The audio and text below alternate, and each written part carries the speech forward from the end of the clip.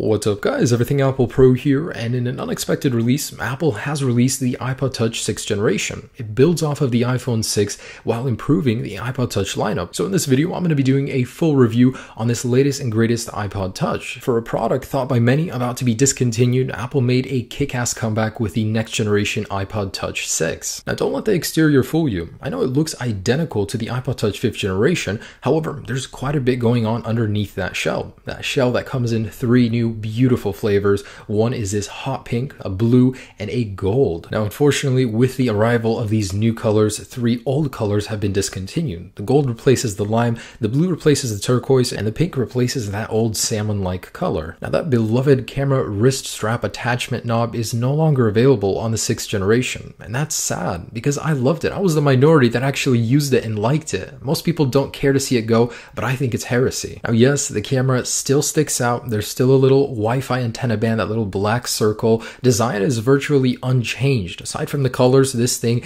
is literally the exact same shell. And that's not a bad thing at all, because the iPod Touch 5th generation was a great redesign from the 4th. Instead of that chrome mirror background, it's now an anodized aluminum, and it looks great, and it's more durable. Now before I get into the specs, I just wanted to mention, why is this iPod Touch still in existence? Who is it for? Well, for most people who don't want a phone contract, the iPod Touch fits a perfect gap. I know iPhones have this entire device stuffed into that little music application, and it's good enough for them. But the iPod Touch 6th generation is light. I mean, it's $200. It's a third or fourth of the price of an iPhone 6. It is pretty much no commitment. Throw it in a bag, go to the gym. It's mostly aimed at younger people too. I mean, it's just a great all-around iPhone without the phone. And one last note on the design, the gold edition of the 6 actually has the gold inside of the home button, which makes for a really cool effect. Alright, so here's what's changed on the inside. Apple has placed the Apple A8 chip used in the production of the iPhone 6 inside, as well as 1GB of RAM. Now it's slightly underclocked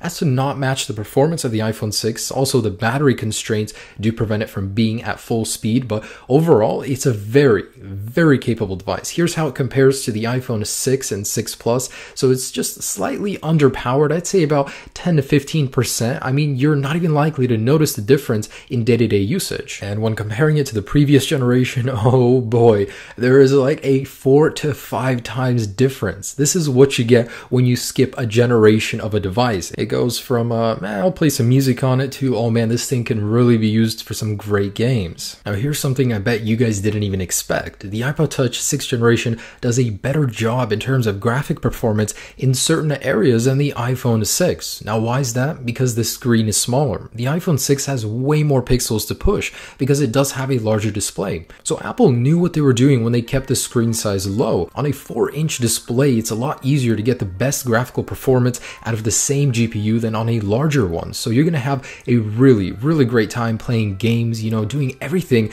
on an iPod Touch 6th gen, and in some cases do it better than on an iPhone 6. And because the iPod Touch 6th generation is using an A8 chip, it's going to have the new Metal API. That means one thing, even better graphical performance out of less specs. So this thing is really going to make a great gaming handheld console. No matter what you're playing, 3D games, 2D games, this thing will be able to handle everything you throw at it. My only recommendation to you guys is when buying one of these, don't buy the base 16GB. I mean, do one step above because it fills up really fast. Next thing you know, you got 10-15 games, some music, some photos, and you're full out of storage. That's going to suck. So make sure to get a fully capable one, at least at 32GB, and this thing is going to make a killer little device you can throw in your backpack, play games on it, you know, take it to the gym. This thing is really great for that. And to show you guys my point, I actually loaded up some of these games on my iPhone 6 and iPod Touch 6th generation just to see how they compare, even just loading them. This isn't even graphical performance, this is just loading the same game on both devices. In most cases, the iPod Touch 6th generation